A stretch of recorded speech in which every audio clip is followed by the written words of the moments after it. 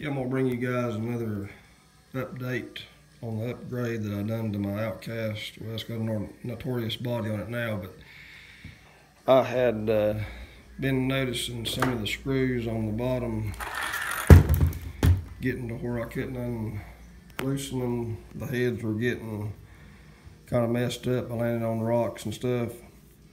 So I had purchased, in one of my other videos that you guys have probably seen, I had bought one of those vinyl decal stickers that goes over here, goes up under the front skid and the rear skid, and it's got an adhesive and it sticks on there. Well, it was 20 bucks, thought I'd try it.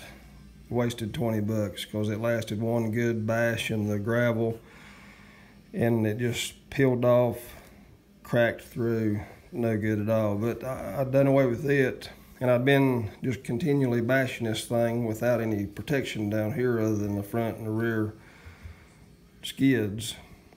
So I thought I would do this. I took a flat piece of aluminum that you get at Lowe's Hardware, and I countersunk 2 screw holes on it, and then I've got plenty of room underneath. This lands just in front of the front chassis brace screw, which bolts right about there, and this hole is in that open void behind the rear chassis brace.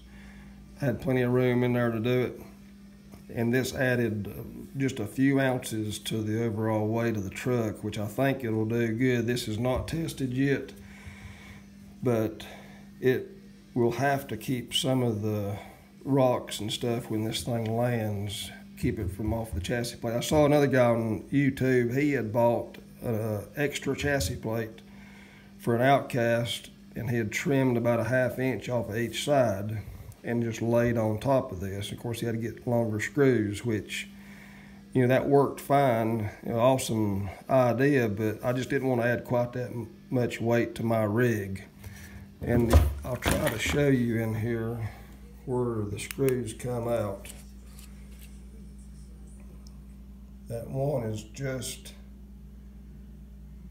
under the steering plate there,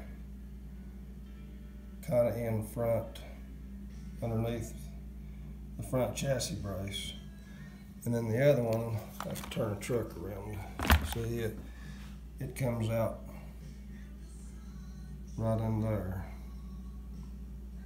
And I just put a lock nut on it, and I believe it'll have to help some to keep my chassis from getting so scarred up by rocks and hard landings.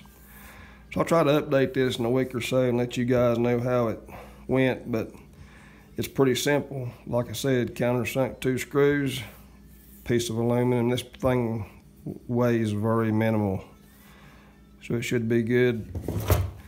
Add a little bit of life to that chassis.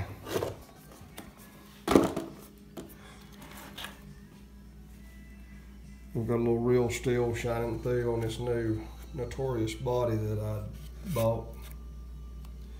That's the good thing about that body. It fit right where the Outcast, the original Outcast body fit. Without making any new holes. I took that body off, put the brand new Notorious body right back on it. Holes were already there. The only thing I'd do is just swap out the roll bar there. Worked just fine. Like and subscribe, guys. I'll be bringing updates from time to time on these Arrma vehicles. And I assume this same little trick will work on the Creighton.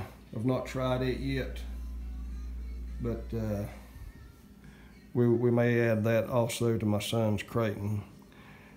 Have a great day, guys.